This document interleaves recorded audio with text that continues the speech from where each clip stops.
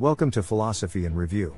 In this episode of our Empiricist Philosopher series, we will discuss the philosophy of John Locke. John Locke, who lived from 1632 to 1704, was an English philosopher and one of the founders of liberal political philosophy. This is the philosophy of individual rights and limited government. It is the philosophical basis for the American Constitution and all Western political systems. Locke's most famous work is his two treatises of government, in which he argues that sovereignty resides in the people. Locke's political thought was grounded in the notion of a social contract between citizens. He also advocated for the importance of toleration, especially in matters of religion. He argued that people having certain natural rights, including the right to life, liberty, and property. He also asserted that governments are formed to protect these rights and that they should be based on the consent of the governed. Locke believed that government should be divided into three separate branches: the legislative, executive, and judicial. This would prevent any one branch from becoming too powerful. Many of Locke's ideas were used in the U.S. Declaration of Independence and the U.S. Constitution. Locke's political ideas are still cited by many people today who believe in limited government and individual rights. Locke believed that education is essential for a free and democratic society. He argued that education should be designed to train people to think for themselves.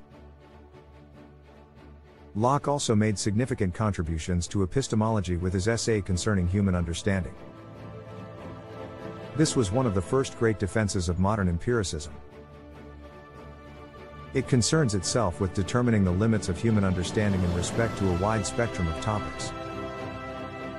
It thus tells us in some detail what one can legitimately claim to know and what one cannot. Locke believed that the mind is a blank slate, a tabula rasa, at birth. He argued that we are not born with any innate ideas, and that all of our knowledge comes from experience. Locke's empiricism was a major departure from the rationalism of earlier philosophers, such as René Descartes and Baruch Spinoza.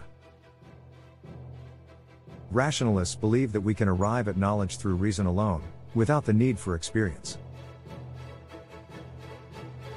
Locke, on the other hand, argued that experience is essential for knowledge. Locke's empiricism had a profound impact on the development of modern philosophy. It helped to lay the foundation for the development of modern science, and it continues to be influential today. Here are 7 quotes attributed to John Locke. 1. Wherever law ends, tyranny begins. 2. The human understanding is like a blank slate, or a tablet which is smooth, void of all characters, without any ideas. 3. All men are by nature free, equal, and independent, and have certain inherent rights, of which, when they enter into society, they cannot by any compact deprive or divest themselves. 4. Governments are instituted among men, deriving their just powers from the consent of the governed. 5. Toleration is the chief characteristic of true religion. 6. Education is the great engine of social mobility. 7. The mind is not a container, but a processor of information. Thanks for watching. Please give us a like if you enjoyed this video and feel free to comment to let us know your thoughts on it.